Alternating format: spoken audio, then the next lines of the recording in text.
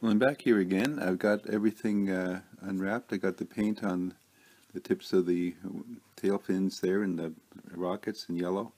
I've got everything sealed in future. I've got the pilot figure painted up. Got some rubber black on the tires and some white on the landing gear. And that's about it. And now it's time to attach the decals. That's usually a pretty long job. There's so many small decals, but I'm hoping it'll go quickly. Okay, here I am back again. I've got the decals on, and it's probably a good thing to put the decals on before putting the landing gear on, especially because there's one that goes right over where they attach.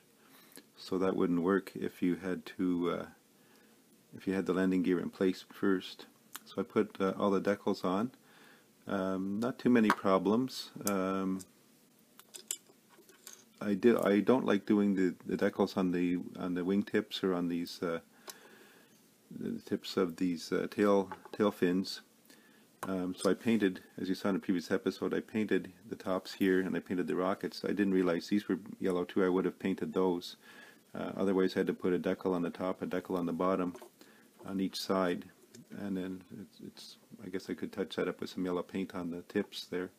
Those are a real pain to get in place and to stay, and I would have painted those if I could, if I had thought of it. It comes with numbers 1 to 7. I chose number 7 for that. So I've got all these ready to go now. I'm going to put everything in place and then seal it up with some future, and it'll be done. So stay tuned for the finished product. Well, the assembly went quite well. I just had to attach the landing gear and wheels, pop the pilot in place, and put the canopy on.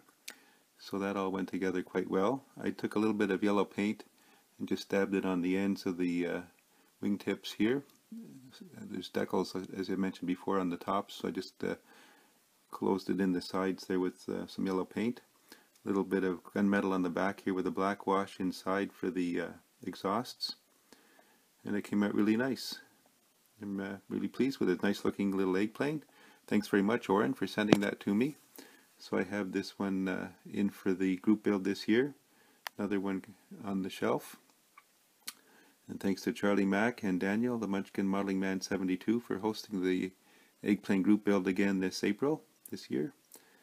And yeah, these are fun little kits. I got a few of them now. And again, thanks to Oren for keeping my streak going. I didn't miss the year for the eggplane, and I appreciate that a lot. So stay tuned, and we'll see what's going to be up next.